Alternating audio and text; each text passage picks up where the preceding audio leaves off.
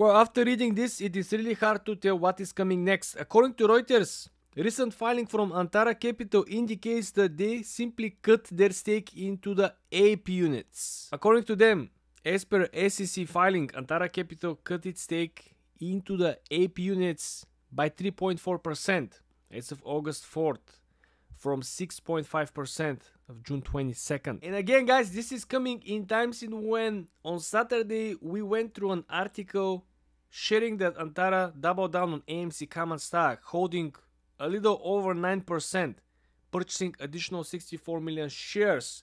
So what is the logic behind that? Why they will be doubling down on AMC common and dumping the ape? Are they afraid that they have to prove about the swing trading of the ape units in court because some of the individual investors filed a lawsuit against them? Question number one. Or they probably believe that simply AMC common stock is a better play in terms of their own trading. Remember, we don't actually know what is the plan in place from Antara Capital. Are they gonna swing trade? Are they gonna simply, buy the common shares and then hedge with particular options on the side?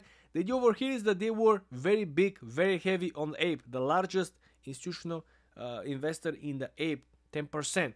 Little by little, they start reducing and dumping their position. Simultaneously, they were trading options on AMC common. Now the game has changed.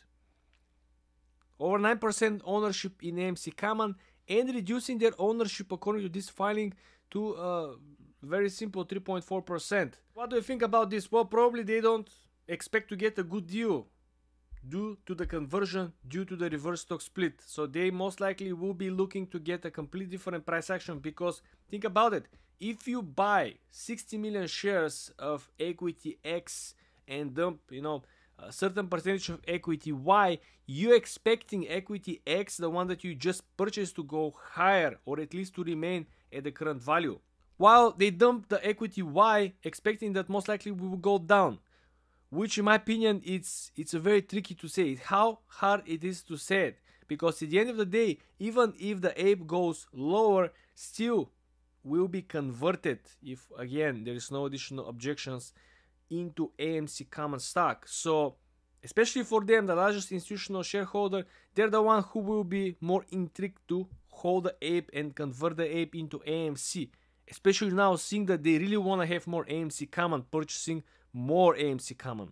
And of course, on Saturday, when I shared the article with you about this recent purchase from the SEC filing, a lot of you said, but how come is that even possible? We have 1000% borrowing fees, indicating almost no shares available for borrowing, or extremely hard to find shares to be borrowed. So this means that there is no shares out there. How they found 64 million shares?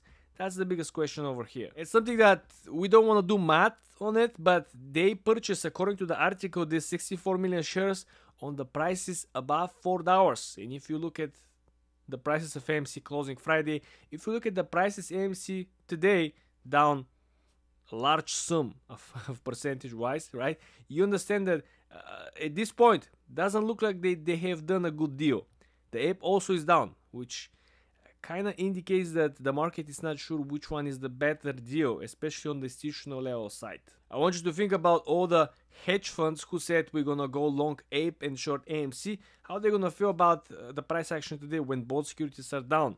Essentially, they don't see which one should be on the surface and which one below the surface. So let me know, what do you guys think about this? Why they are dumping ape, and probably they're gonna dump all of it. I can speculate that they probably have planned to dump it right before the actual conversion, which again, for me, makes no sense. Largest ape holder, doesn't want to wait until the conversion. Again, if the conversion happens, a lot of people say it's not over, it's not finished, it's not final. I understand that. But why would they want to dump the ape before the conversion?